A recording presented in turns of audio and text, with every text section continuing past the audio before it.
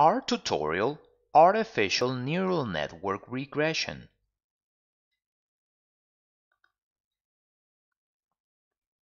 Supervised deep learning consists of using multi-layer algorithms for finding which class output target data belongs to or predicting its value by mapping its optimal relationship with input predictors data. Main supervised deep learning tasks are classification and regression. This topic is part of Deep Learning Regression with our course. Feel free to take a look at course curriculum by clicking link at description box below. This tutorial has an educational and informational purpose and doesn't constitute any type of forecasting, business, training, or investment advice. Please read full tutorial disclaimer at the end of the video.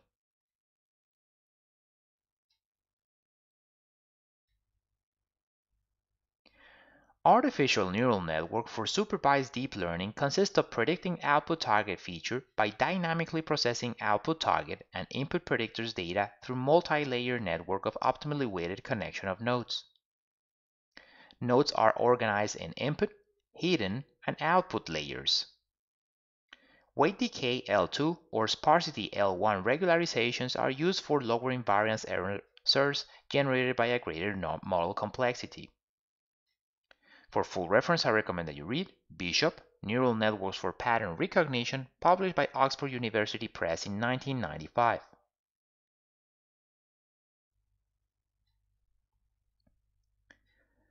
Artificial neural networks have an activation function, which describes linear or nonlinear connection between nodes. For supervised deep learning, linear, rectified linear unit, hyperbolic tangent sigmoid, or logistic sigmoid functions are used. As a formula, here we have the example of the linear activation function, in which the activation function of the hidden layer is equal to that hidden layer.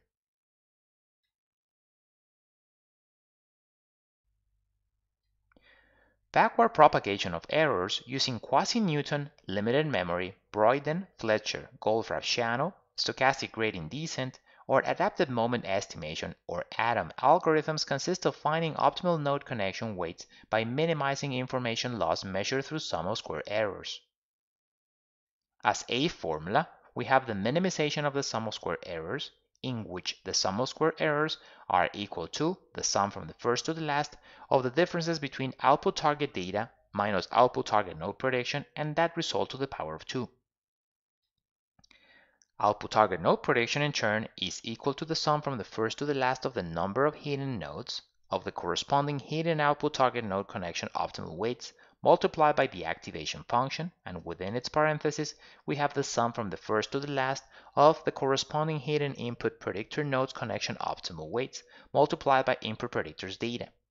Notice that within this formula there is the assumption of zero intercept node connection optimal weights. Great. So let's go into RStudio so that we can study artificial neural network regression with greater detail. Excellent. So here we are within RStudio. The first step within the tutorial is to load its packages. This is done with library function, and for the tutorial we'll be using QuantMod and NeuralNet. So we select these two code lines, we click Run or Ctrl-Enter on the keyboard, which is equivalent. The next step is to create our artificial neural network regression data. For that, we'll be doing data reading, and we create this data variable which is equal to read.csv.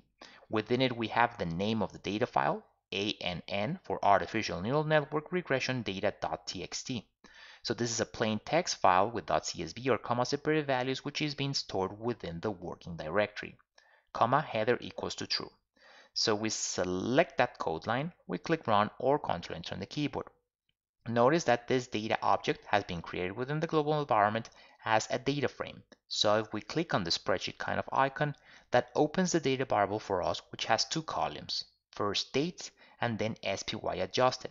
SPY is the ETF investment vehicle which intends to replicate the Standard & Poor's 500 index.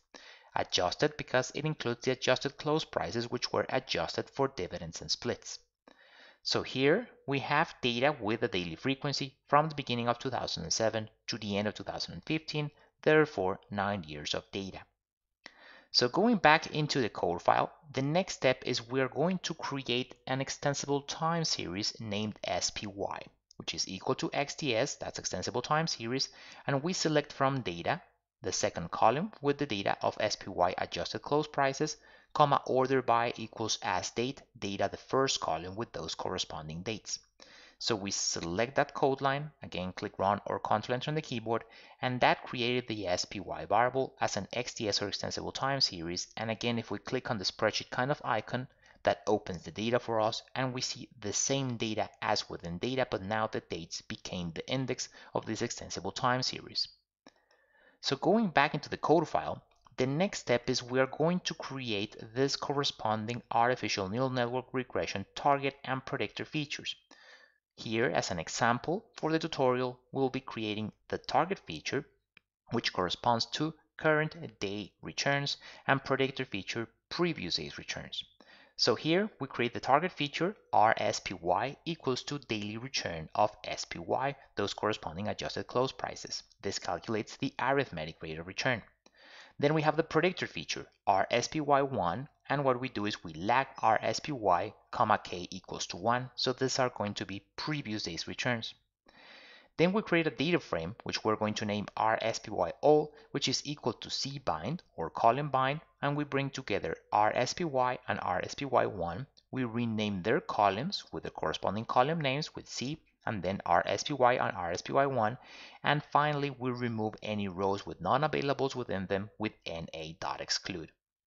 So we select all those code lines, again click run or Ctrl Enter on the keyboard. The next step with the data is we're going to delimit training and testing ranges. Training range is used for algorithm training, while testing range is used for forecasting accuracy evaluation of that previously trained algorithm.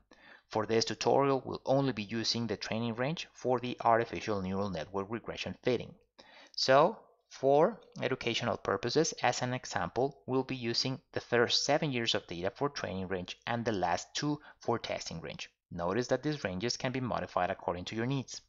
So we'll create these two variables, RSPYT, T for training range, F for testing range, and we do so with window function for RSPY_all. The training range ends at the beginning of 2014, while the testing range starts at the beginning of 2014. So we select these two code lines, click run or Ctrl Enter on the keyboard. So now that we have all the data ready, we can continue with the artificial neural network regression fitting. So notice here that we create this variable named ANNT, artificial neural network T, because we're doing this within the training range, and we'll be using neural net function.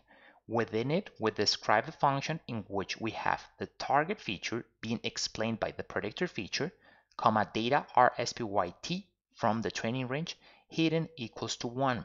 That's the number of nodes within the corresponding single hidden layer. And then we have activation function, and we can see here equals to function of x and within brackets x. Therefore, we are doing it with a linear type of activation function. Excellent. So let's go ahead and select the code line, and then we click run or Ctrl Enter on the keyboard. And now we're going to print its results. We do so here with ANNT, and with the $sign we have its results matrix, and we're also visualizing it within a chart. So we select these two code lines, click run or Ctrl Enter on the keyboard. Perfect. So looking here first at the corresponding console, we have the results matrix, and specifically we are going to focus on this corresponding optimal node connection weights. So the first of this corresponds to the intercept to hidden corresponding optimal node connection weight. So if we look at this value here, is also this value right here. So notice here that we have the corresponding intercept and then with the corresponding connection to the hidden node. Then we have here the corresponding input to hidden optimal node connection weight, which is the value we also have here from that corresponding input to the hidden node. Next, we have from the intercept to the output node, and that value is found right over here from that corresponding intercept to the output node. And last here, we have the hidden to the corresponding output node optimal connection weight. So this is the value right here from the corresponding hidden node to that output node. Excellent. Something very important to mention, as we can see also here within the chart, is that we have 3 layers: input, hidden, output, in each of them with 3 nodes: input, hidden, and output. When speaking about deep learning regression, it is commonly done with at least 2 hidden layers. So it's an important observation to take into consideration. Excellent. So now that we've finished studying artificial neural network regression, let's go back into our slides.